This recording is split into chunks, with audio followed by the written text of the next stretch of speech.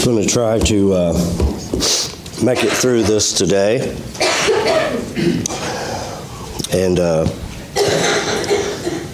if I don't, somebody else can finish it for me.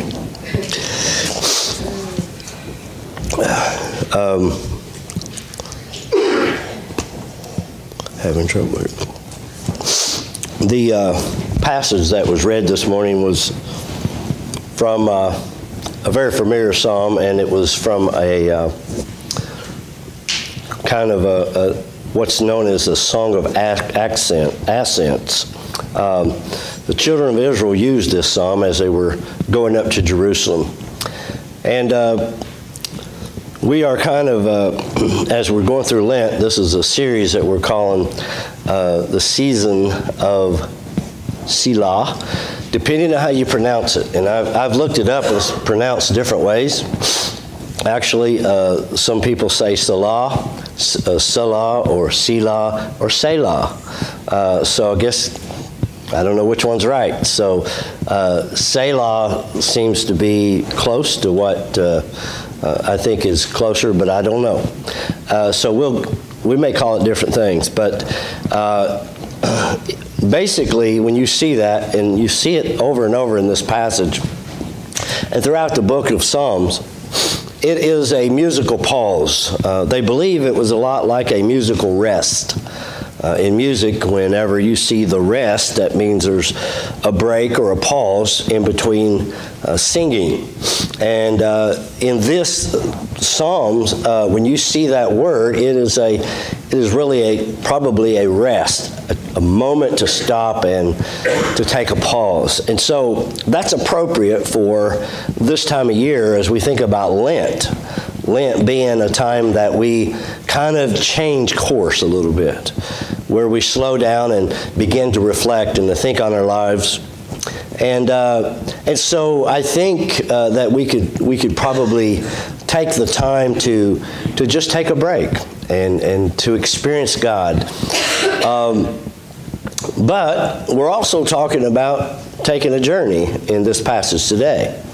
And I think it's appropriate because when I'm hiking in the woods, I usually, after I get tired for a little while, I'll take a break and sit on a rock or something. Maybe sometimes have a drink of water or a snack, and that's a time or a break along the journey. We need those, by the way. Jesus even took those times, a moment to reflect in those times. But as we think about the mountain that he's talking about, the idea here is they're going up to Jerusalem. And this was a song that they would often sing as they were making their way up to Jerusalem. And I say up to Jerusalem because Jerusalem, as you know, sat on a plateau. And so no matter where you came from, what direction, you were actually going up to Jerusalem.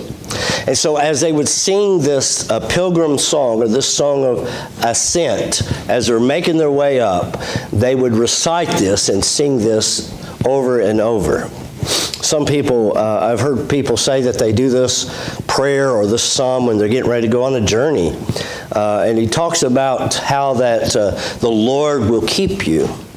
And that word keep is used several times in this passage. It's from a Hebrew word that really is an interesting word. It really is where we get our word shadow. If we think of shadow, we don't always think of that being a good thing, but in a desert situation, when you're in a desert place, a shadow can be a very good thing. You know, if you find a shadow from a tree or something like that, it can be a real blessing.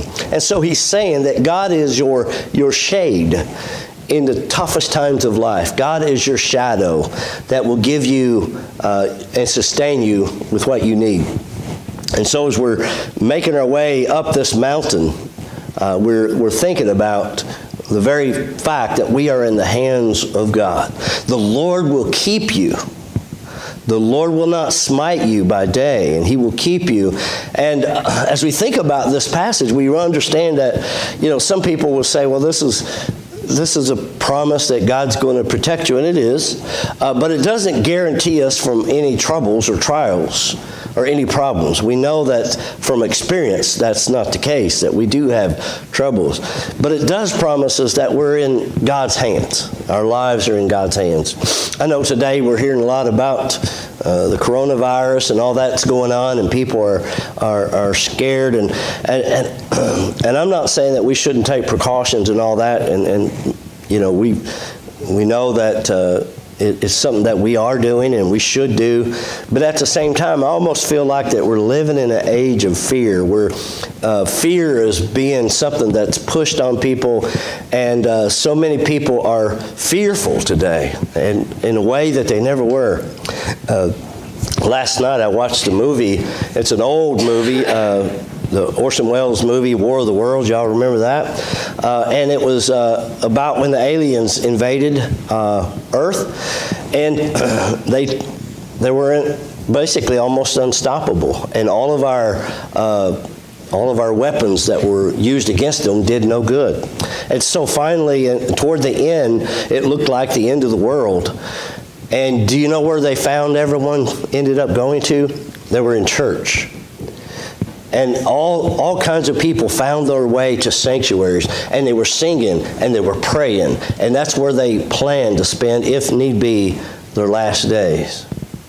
And I think that's appropriate to think about the fact that no matter what happens in this life, we are in God's hands. You know, I know that there's all kinds of fears that we could spend our lives worrying about. But nothing can happen to us that is not out of God's will. In other words, God has the whole world in His hands, we used to sing. And that doesn't mean nothing bad can happen, but as long as God has a plan for your life, and God, you think about the nation of Israel, and He made promises to them that were fulfilled, and that they would continue to be a nation, and no other nation has seen so much people come against them and try to annihilate them as the nation of Israel. And yet they're still a people today. And I believe that God is saying the same thing to us, to you and I. There's something about knowing that as I go through life, no matter what happens, that God is in my life and God is with me, that makes it more precious to me.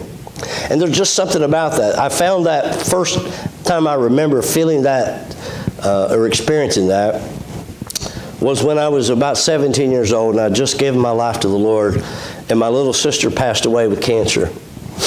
And it's hard to explain unless you've been through it, and you know what I'm talking about. But there was just this overwhelming presence during that time.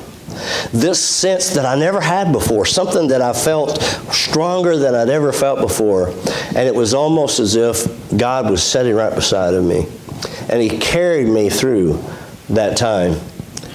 And I've seen other times where God has helped me through. And I remember that sometimes, sometimes we are kind of disappointed with the way things turn out. And I remember the time that I was in West Virginia, and I received a phone call that my father had been killed in a car accident.